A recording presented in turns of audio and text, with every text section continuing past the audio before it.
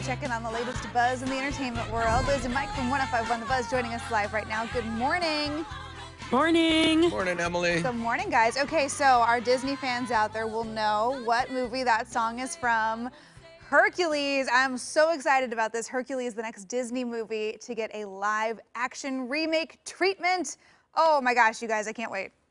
So it is actually my favorite of all the Disney movies. I am obsessed. It came out in 1997. The muses are my favorite part. And when I saw that Disney was making a live action remake, my heart just fell. And I think it's a terrible idea. No, really? Yes, because if you think back to some of the live actions that they've made, I feel like they make them a little bit more boring. Like even with Mulan, they got rid of Mushu. And my fear is that when they do the live action of the Hercules, they're going to get rid of the muses. And the next thing you know, we're going to have something like that terrible show from the 90s with Kevin Sorbo with a sword running around. That is not my jam at all. Yeah, I hope. Oh, I don't know, but the muses, I mean, that's like the best music from the movie. That's the best soundtrack of all time for a Disney movie. I don't care what anybody says. No. Don't even go down that rabbit hole. Aladdin and Lion King are far superior to Hercules when it comes to soundtracks. I don't know. But see, I am the oddity here because I didn't really care for Hercules, the cartoon. So this, for me, is exciting because it gives it a second chance at breathing some new life into it. Right. I feel like I'm in the middle of this Venn diagram. I loved the cartoon movie and I'm excited for a remake. I do feel like this is Disney's chance at redemption. Maybe they've learned a thing or two, you know, from some of the live actions and how they were received, and they can find a happy medium here. I mean, there's no way the soundtrack's going to be able to top it, though. Do you remember Michael Bolton, Go the Distance? I know. I do, because I got the 5th grade solo for it that year. Did that you? Hercules came out. That is... like, I love that movie. I love it so much. I learned all the muses' names. You've got Calliope, Terpsichore, Polhymnia.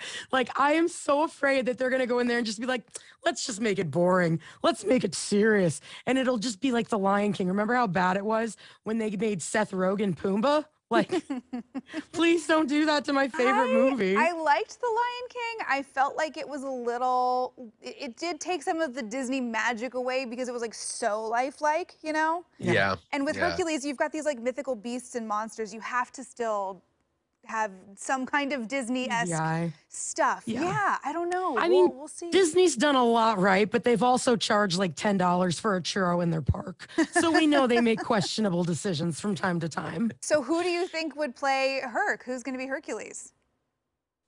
Chris Evans, maybe? No, maybe younger. Maybe Liam. Maybe we can bring in the other Hemsworth brother. He hasn't had much to do since the Hunger Games. I feel like I could even see it being, who's the Spider-Man now? What's his name? Tom Holland. Tom Holland. Yeah, I feel like somebody younger. I feel like, he's got the look, he's got the body and everything, but I feel like he's just too small in stature. You need one of those Aussie guys that's like 6'4". Get one of the Hemsworth brothers will do. Yeah. They make Tom Cruise look tall in movies though, so they could probably do the same thing. They could do it. We should make Chris Evans Zeus.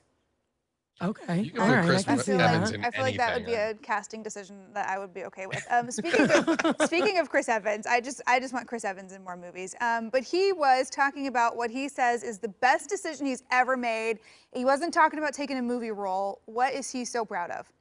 He's talking about adopting his dog. So he has a dog, and he said he never thought that he would get one, and his name is Dodger, and it's an older dog. He didn't adopt a puppy, and that it's been such a great experience with his dog because with an older dog, you've got to kind of earn their trust and their love.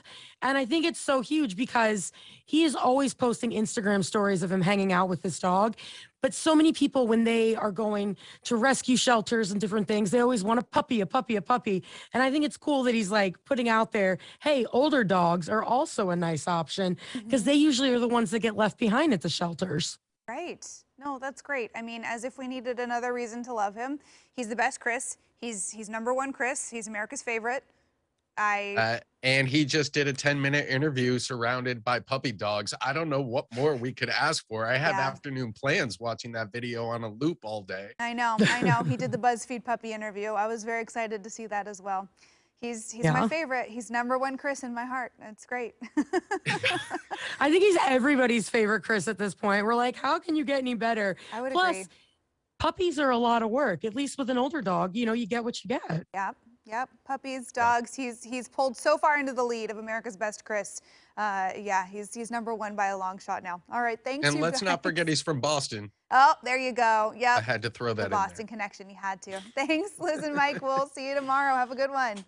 Bye, friends. All Take right. care. Don't forget, you can catch more fun every weekday morning on 105.1 The Buzz.